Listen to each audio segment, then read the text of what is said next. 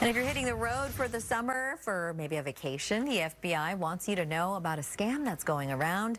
Con artists are sending fake texts to drivers saying that they owe money on tolls. Those texts usually include the name of a state toll agency, and they say you need to pay around $12 to avoid a $50 late fee. When victims click on that link in the text, it takes them to a website that does look like the real deal. The scammers, they're not asking for, a whole lot up front, those $12, but the thing is, you're also giving up your personal banking information, which can lead to a lot more money lost. And we've seen this kind of scam here in our area before. Earlier this year, the State Department of Transportation sent out a warning saying scammers were impersonating the Good to Go system. The department says it received complaints from both customers and non-customers.